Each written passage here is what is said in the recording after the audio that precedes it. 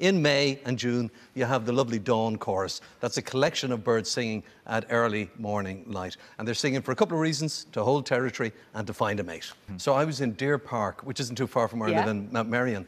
And I arrived there about 4 in the morning, and I got out my gear, I had my microphones and my recording gear, and I wasn't there 2 minutes before the guards arrived.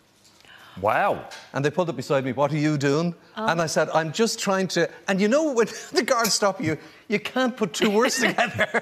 And who am I? I said, "I'm recording the birds." "Oh, yeah?"